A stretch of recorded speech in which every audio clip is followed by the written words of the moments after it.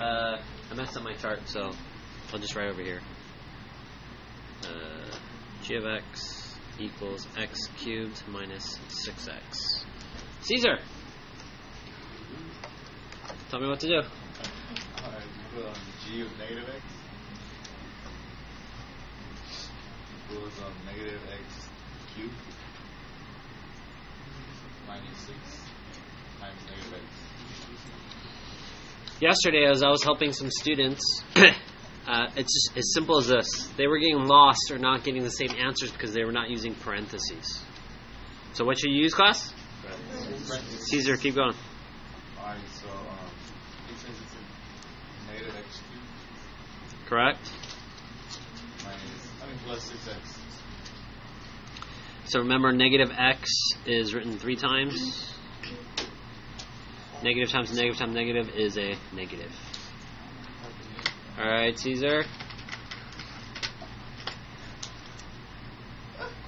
Oh, it's odd. What do you do next, though? Oh, you put G of x equals G of negative x equals negative x cubed plus 6x. You said something before you guys were talking. What do you put out here? Oh, yeah, you put the negative outside. Negative or negative 1, right? Okay, what goes in the inside? Negative x cubed. Huh? I mean, x cubed. Correct? Minus 6x. Correct. Caesar, I see x cubed minus 6x. What can I write there?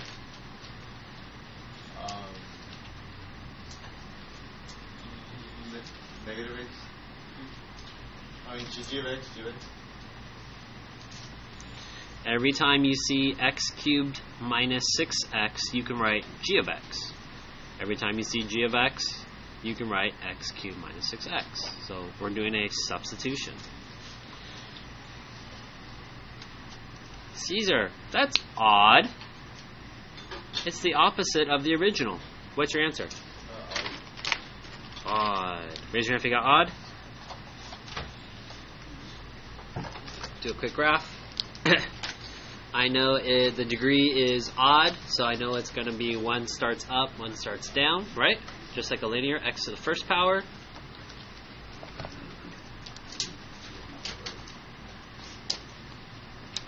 X cubed minus 6x.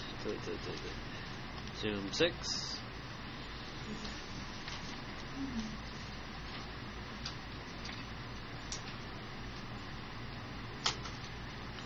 Something like that. And odds are symmetrical about the O for origin. Raise your hand if you got that.